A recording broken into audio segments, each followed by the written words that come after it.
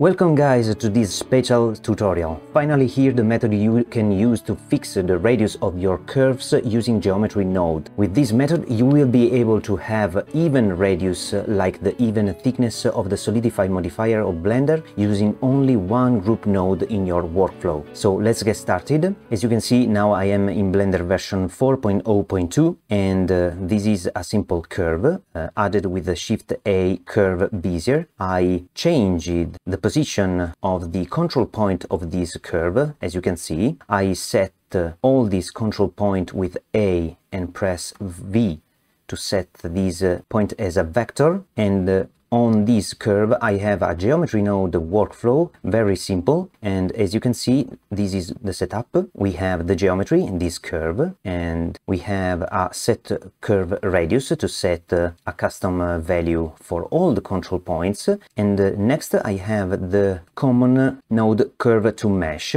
with a curve line from -1 and +1 on the x-axis to have the profile on my curve. So you had this issue in lots of your project, I'm really sure, and to fix this problem we need to understand the math behind this problem. In one of my previous tutorials I showed you an example of a line and another line. So we have a control point here, a control point here and here, and if you have 90 degrees you can easily multiply this radius by square root of 2 to have the correct radius and in this way the correct profile of this curve. And I got this solution thanks to a user that commented this solution in my previous tutorial of the procedural HUD, HUD, and you can find this video with the link in the description or in my channel. And this solution worked only with the case of 90 degrees. But what if I have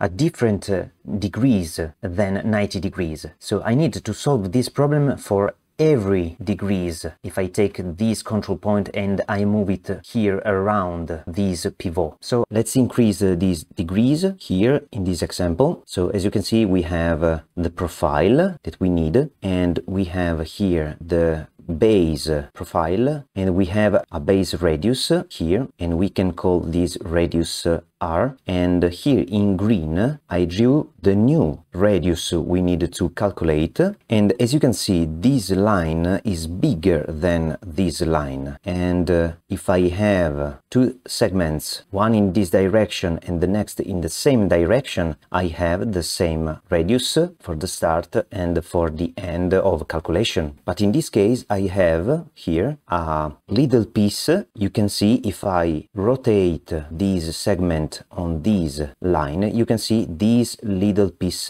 that is the result of the factor I need to multiply by the basic radius. So how to calculate this new radius? It's not hard to do, because it depends on the angle that is between this segment and this segment. And if I increase this alpha angle, like this case, you can see a bigger new radius, because this is the start radius we have here, and here we have the new radius bigger than this. And if I increase more the angle, you can see this effect. If I rotated this segment going near the previous segment, so the previous segment goes in this direction and the second in this direction, if I take this and rotate to be closer to the previous segment, you can see this alpha goes near 90 degrees as the maximum angle I can have with this rotation. So the minimum rotation is 0 degrees, and while I'm rotating the next segment, this alpha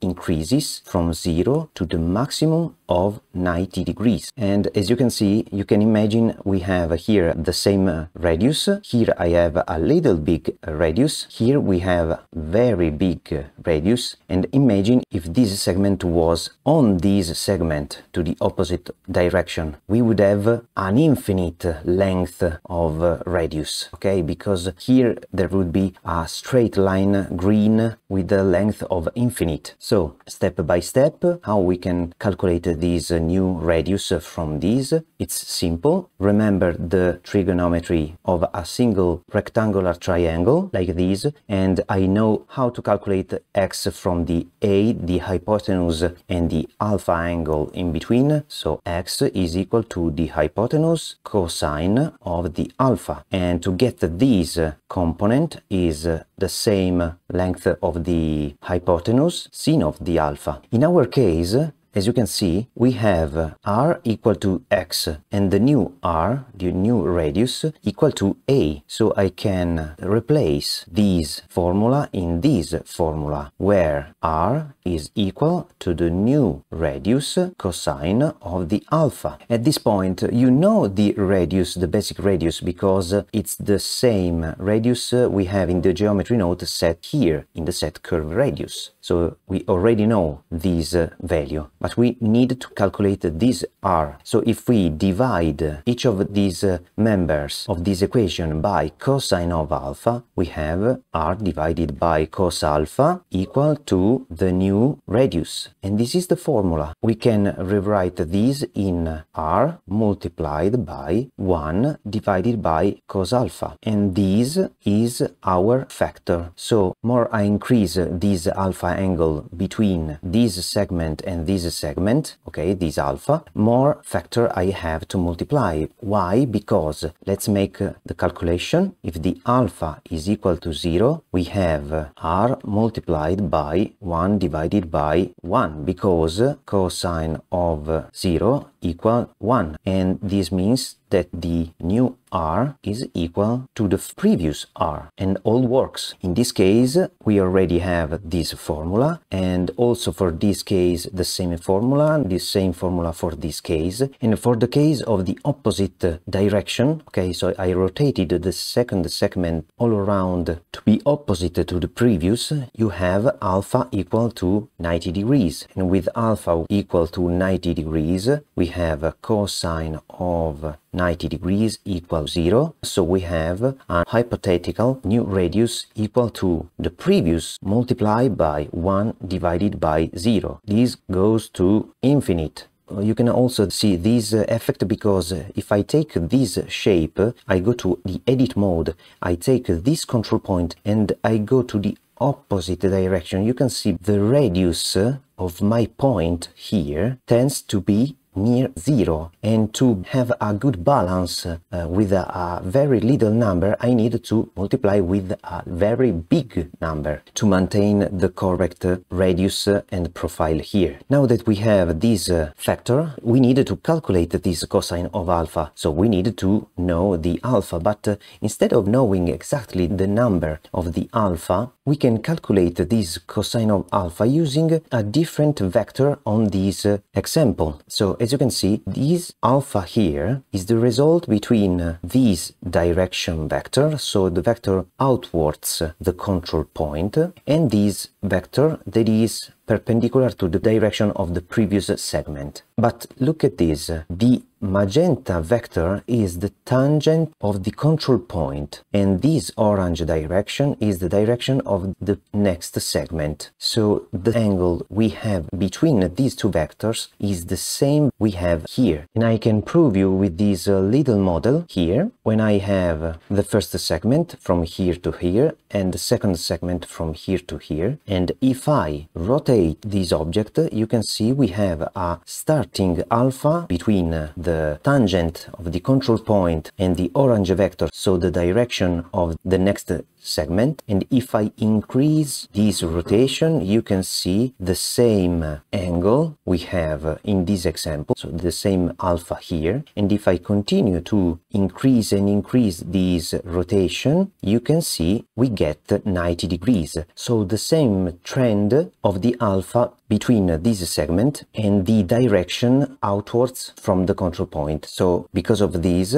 we can calculate the cosine of this alpha, normalizing these vectors, and you know the tangent of a control point is already a normalized vector. So we need to take this direction, normalize this vector, and calculate what? The dot product between these two vectors. What is the dot product? The dot product is a way to know, for example, if two vectors are parallel or perpendicular, or to project one vector on another vector. And as you can see, is a similar way used here to get the x from an hypotenuse, and imagine an hypotenuse equal to 1 as the values. You would have here 1 multiplied by cosine of the alpha. So the value of the x equal to the projection of a unit length on this other vector. Okay, this vector on this vector. So if we have a circle with a radius of 1 and the origin point here, to get the dot product,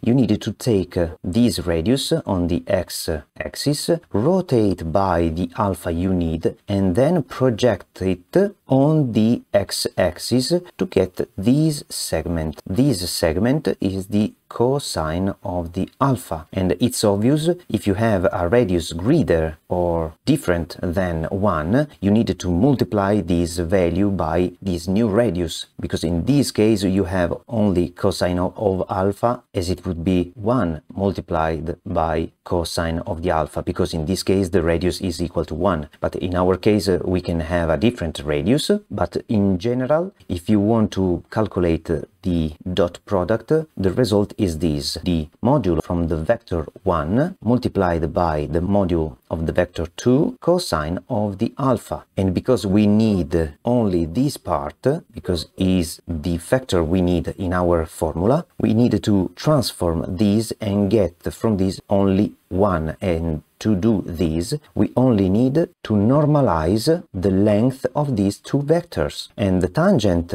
one of these is already normalized. The other we need to normalize because this is the vector of the handle of the control point. In this way we can rewrite this in r multiplied by 1 divided by the dot product between the tangent vector and the direction of the next segment. And now let's jump in the geometry notes to create this formula. So we have the wrong shape here, and we can move this a little bit, and as described before, we need to add in between a set curve radius, that is what? The previous radius multiply by what? By 1 divided by this dot product. So the dot product between the tangent, that is this, and this direction. So we know the tangent of the curve, it's easy to get. We need to calculate the dot product from this vector, but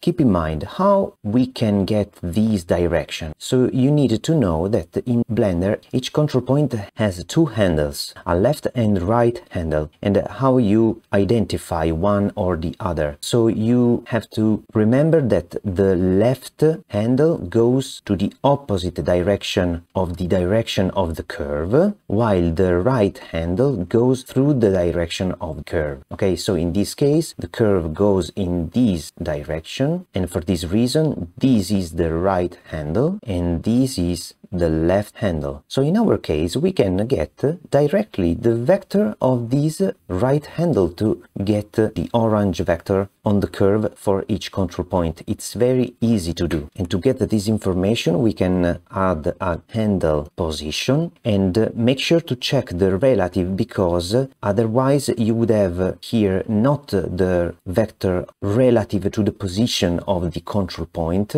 but the vector from the global origin point. So instead of having this vector here that Blender's, I remember you, gives you from the origin point, it would give us the vector of the right handle from the global origin point. So this vector, we don't want this vector, we want this vector. So with the relative checked, Blender auto calculates the difference between this vector and this vector, so the vector of the position of the control point, to get only the difference vector. If you don't check the relative, it's not a problem. You could do the same subtracting from the position of this right handle handle the position of the control point itself. You would get the same result of the vector. It's the same, but to simplify the operation, the team of Blender added this relative to instantly give us the right vector. So after this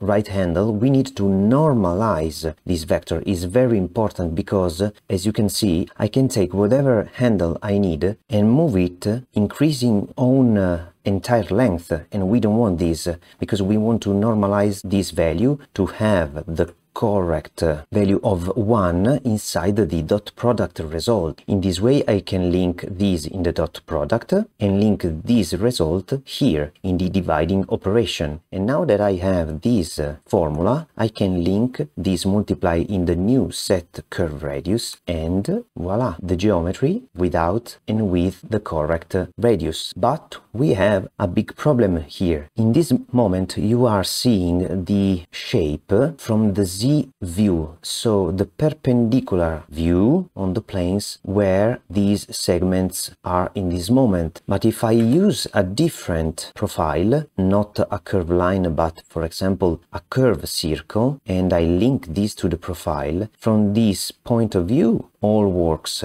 But what if I change the point of view in this way? Something is happening. So what is happening in this moment? It's a very normal behavior, don't be scared. Now if I mute for a moment the set curve radius, you have the problem from this perspective, but you don't have this problem from this angle. Why? Because if I press Shift Z to see the wireframe method, you can see the correct shape Blender uses for each control point, the correct radius equal for each control point, as you can see, okay? The area is correct and the radius is constant for all these control points. But if I set my curve radius, I increase the radius constantly in all the directions for all the control points. So the entire radius increases and all the points are stretched out from the control point. So I decrease for a moment to 8 vertices the profile, and as you can see, if I mute for a moment these, we are passing from this little area to this new area. So knowing the correct final radius, we don't need to set the curve radius, but save the factor inside the control point, let the curve to mesh create the final mesh, and then stretch the vertices only along the vector outwards and inwards. So to do this, imagine to cut this section in this way, and in this way we have the correct x-axis, and we need to have the y-axis like this, and we need to stretch these vertices, multiplying it by the factor we stored in the control point to have the correct position in the 3D space. So keep in mind that this x can be in this direction or can be another direction depending on the direction of our point. So if I take this point and I go down here, the x-axis would not be this direction, but I would need to cut these like this to have the correct x direction and find the relative y direction, okay, to be able to stretch the vertices in the correct plane of this section. So it's not hard to do this, and to help you understand this, I prepared this section. So imagine we have the 8 vertices with the basic radius, so our r from these to this is r, and this is the new radius, and we need to stretch the x component of these vertices from the original point of the mesh created to the final position on the bigger mesh. So to do this, we need to take the vector of the position for each vertex, calculate and separate the x and the y component. Next, we are going to increase and stretch only the x, multiplying this component by our new factor, so the one divided by the cos alpha, and then we are going to recreate the new vector adding the x component with the y component. So in detail, let's take this vector here. This point is the position of the control point, and this is the position of the vertex in the space, and we are looking this image from the point of view perpendicular to the section of the shape to have a good looking of the area we want to stretch. And this is very important because this direction of the x-axis is equal to the direction outwards the two segments of the curve. Okay, so if the curve goes in this direction, we have the vector outwards in this direction, and this vector is equal to the x-axis we need here in this coordinates system. So as you can see here, if I want the x, I need to take the L, so the length of the vector, and multiply by the cosine of the alpha. If I want the y, I need to take the L and multiply by the sin of the alpha. Then I need to multiply by our factor, so the radius factor we are going to store inside our control points,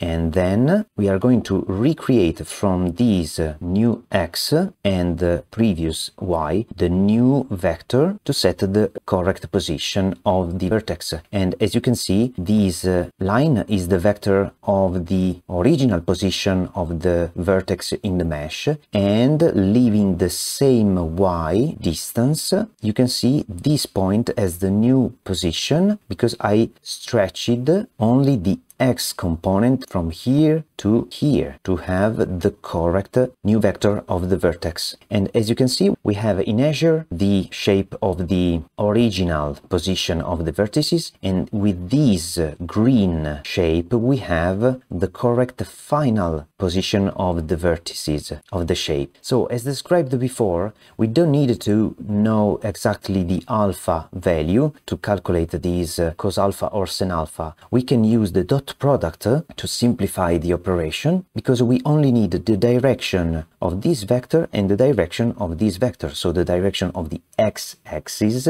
of our coordinate system and the direction of our vector. So for this reason we can replace this x as the module of our vector, so the length of our vector, multiply this by the module of the second vector. The first vector is this, for example, and the second vector is this, the x direction. We need to normalize this to have it equal to 1, okay, and multiplying it by the cosine of alpha, and this is equal to write the length of the vector 1 multiplied by the cos alpha. And as you can see, it's the same of this formula. For the y, we can use not the dot product but the cross product. That is the same idea but using the sign of the alpha. Next I'm going to show you what is the cross product. So we can calculate this y as the vector 1 module vector 2 sin of the alpha, and this will give you not a number but a vector, but we don't care because we need to know the length of this vector to get the correct value we need. And also in this case we normalize these to have 1 for the x-axis. So let's jump in the geometry node, and as I said, we don't need to apply directly the set curve radius here, but I need to store this information inside the control points and take also the curve to mesh and create a unique Control G group for our even radius workflow, because after the curve to mesh we need to do this calculation. So I can drop this set curve. We have the curve that we can call the base curve, the profile curve, and also we can add in the group input the fill caps. We can link the profile curve here, move this a little bit, and first of all we need to save and store this information inside our control point. We can add a store name attribute, link this inside, link the multiply inside this store name attribute, and call it radius factor. We can select all these nodes, Ctrl J, F2, save factor to stretch the vertices of the mesh. But wait a moment, to calculate each of these vectors, we need to know the position of the vertex of the mesh, and this is easy because for this I have the position field. But for the position of the control point, we need to save this information before the curve to mesh, because after this curve to mesh I lost the position of the control point of a curve, because I'm converting a curve to a mesh. Okay, so to avoid losing this information, I need to save the position of the control point inside my curve, linking this geometry here and then this. I can call it position of the control point. I can select this, Ctrl J F2, save position of control points, and to calculate this vector, I remember you, Blender gives you the vector from the global origin point. So to get this vector, you need to subtract from this vector, so the position of the vertex, the vector of the control point to get the difference vector, so the correct length and vector from the control point and the position of the vertex. And we also need, before using this curve to mesh, what? This vector, so the direction outwards the control point in the curve. Okay, because otherwise I can calculate the correct direction where I need to separate the components and stretch the X and recreate the correct vector in our section of the mesh. So to calculate this direction, we need to use the cross product. And now I'm going to show you how this works. So imagine you have this curve and this is the direction of our curve. The cross product is a way to create a vector perpendicular to the plane that contains the two vectors involved in the formula. So we have this plane on which we have these two vectors. If you apply a cross product between this vector and this vector with an angle less than 180 degrees, you would have a vector in this direction. Otherwise, if you have an angle greater than 180 degrees, or if you reverse the order of the vectors in the formula, you would have the perpendicular vector in the other direction. How you can write it? Imagine this is the vector 1 and this is the vector 2. If you do the cross product vector 1 and vector 2, sin of the alpha, and this is the formula, you will have a vector in the direction I described before, but with a length equal to the product from the length of the first and the second vector and the sin of the alpha, so the sin of the angle in between. So this can let you think, if I have two vectors parallel, the alpha is equal to 0 and the sin of 0 is equal to 0. So the result vector would have a length of 0, so no vector. If I would have a vector like this with 90 degrees, I would have two perpendicular vectors, so the sin of the 90 degrees is equal to 1, and the result of the length of this vector would be the simple product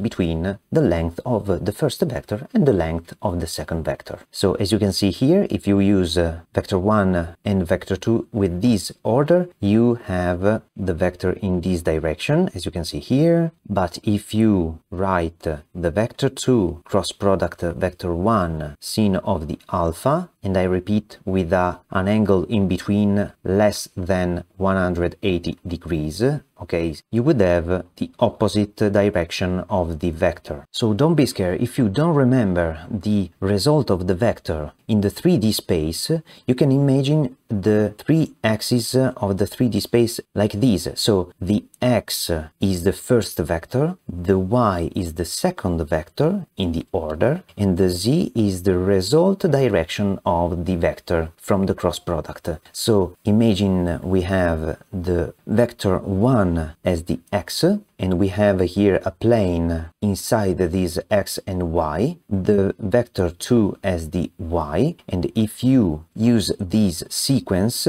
x and y, you have the direction of the z, x, y and z, vector 1, vector 2, vector 3 as the result in this direction, the same direction of the z-axis. If you reverse the order of this vector, you have the opposite direction of the z. Okay, so if you don't remember the correct direction, I suggest you to use the reference of the x, y, and z axis. The first vector, the second vector, the result vector. So in our case, we need to calculate this direction outward from the control point, and as you can see, we have 90 degrees between this vector and the tangent of the control point. It's obvious. And if I look this from this perspective, we need to find this vector from what? From these two vectors. So we already know the tangent direction, we already know the direction of the right handle of the control point here. So we need to make a first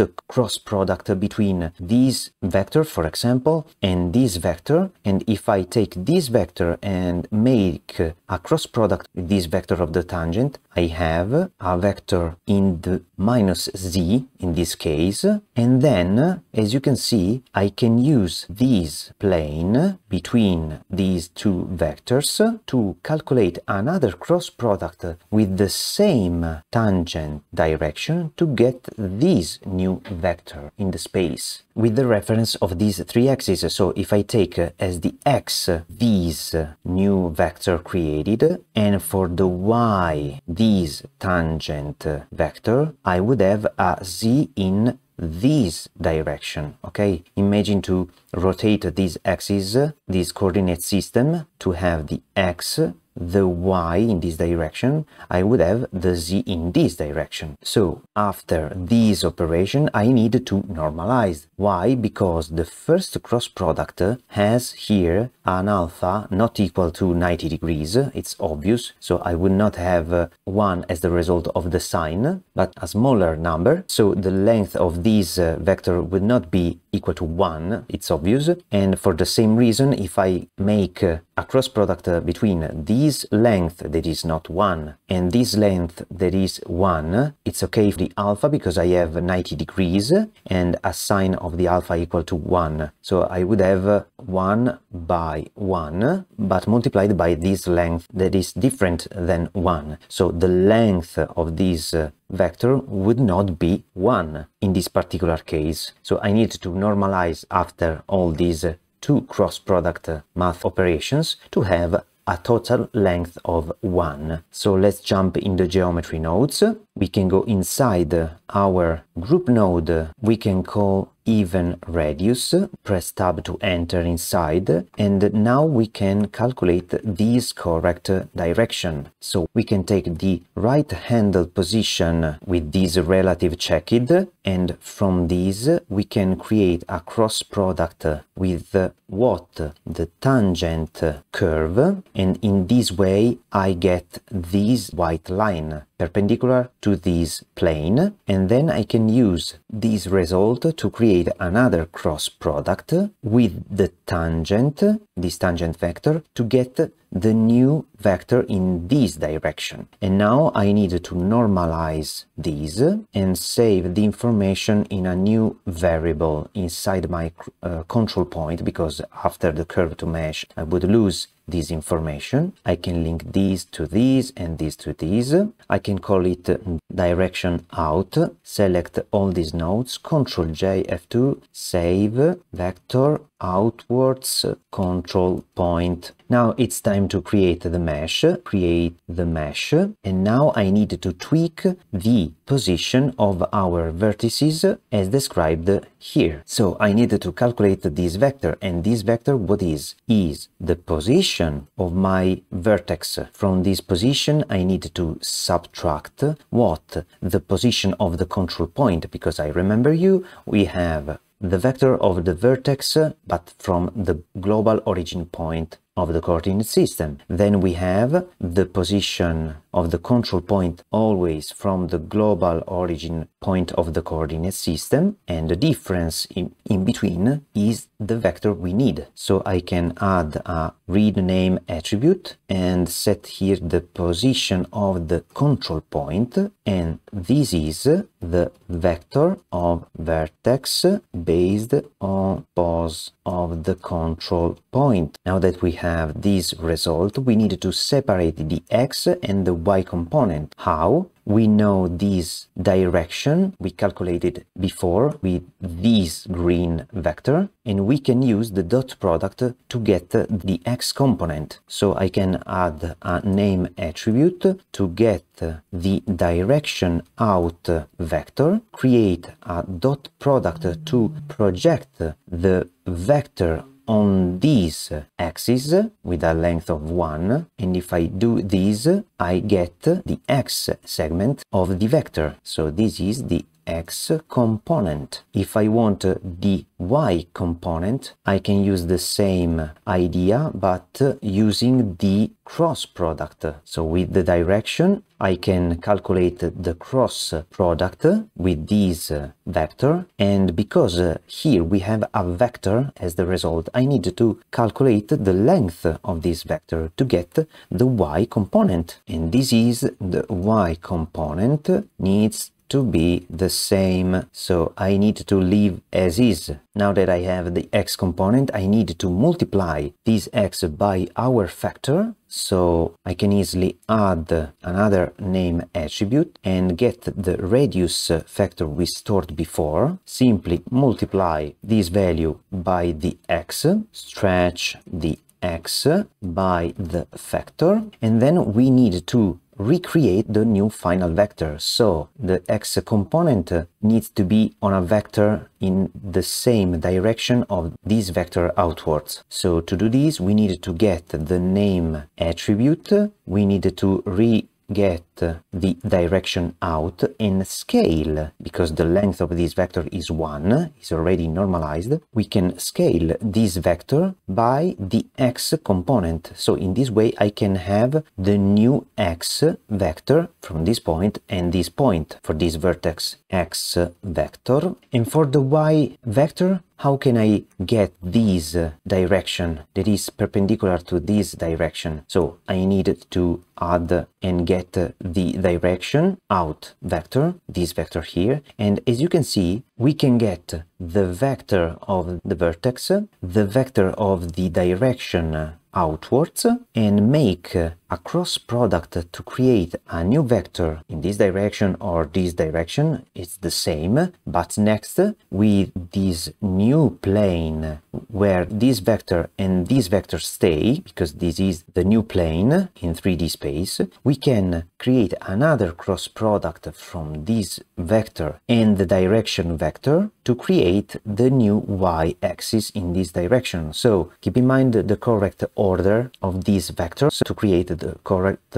direction of the result of the cross product. So for example, let's take this vector as the x-axis described here in the reference. If this is the x and the direction outwards is the y, we have a final vector in this direction. So imagine always the x and the y rotated. This is the x, this is the y direction, this is the z. And next we need to have this direction in this way, and to have this way, so the z component, this will be the x-axis, this will be the new y-axis to create the z-axis. So the order will be this direction and then the result of the previous cross product. So for this we can get the position of our vector and we can duplicate these. Why not?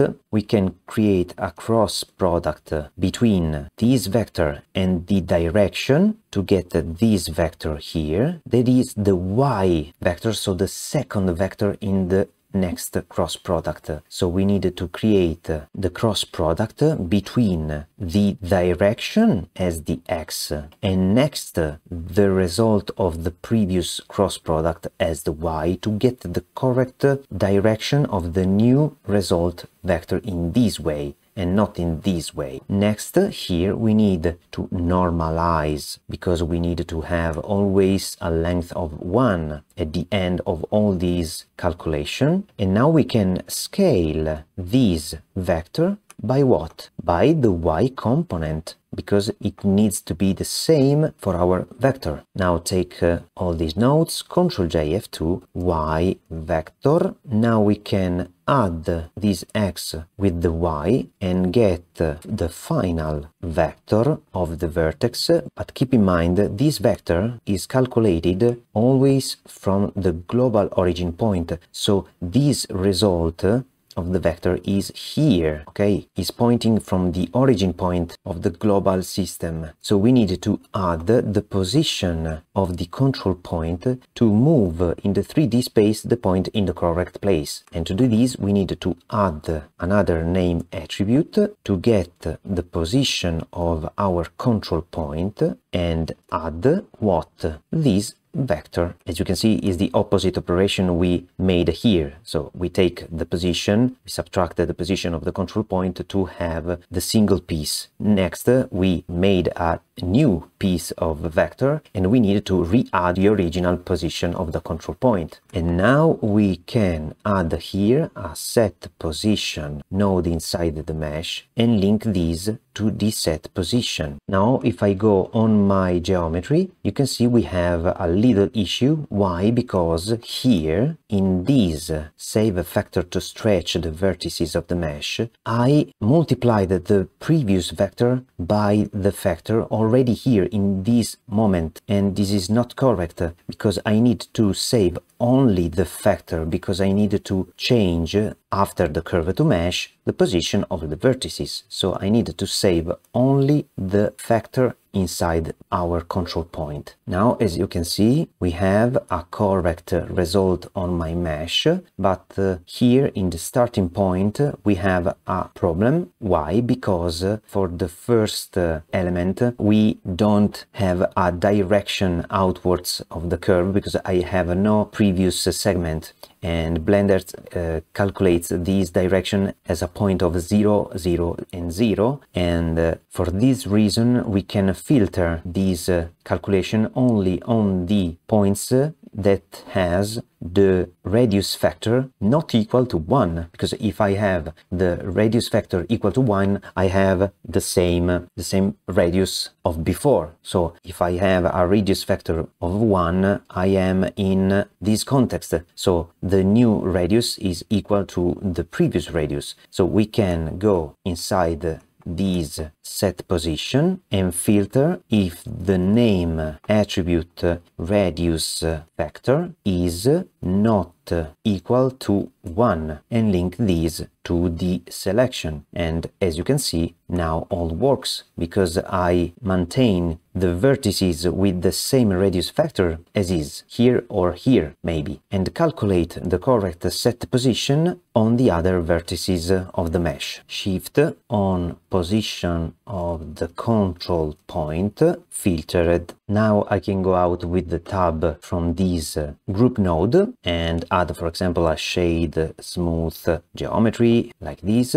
I can link this output to the geometry to see the correct shape. I can increase the radius of my shape as I need. I can move these, and as you can see, the correct stretching on the new direction outwards from the control point with no issue. I can increase or decrease the resolution of my segment, and it's obvious I can also change the curve profile as a star, for example, and you can see the correct new area maintaining the same height It's a bit difficult to see. I decrease a little bit the angle to see the area. Okay, in this way, if I press Shift Z, you can see the correct star stretched only in these two directions, but leaving the same height.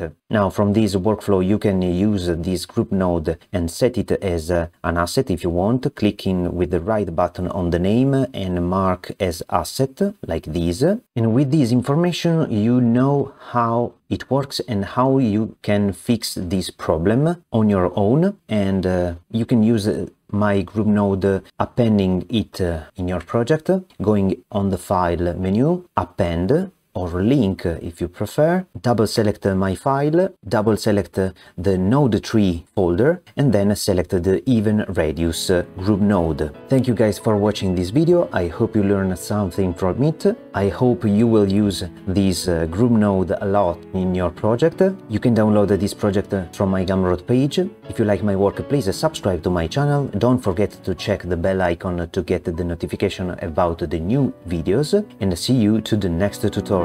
Bye!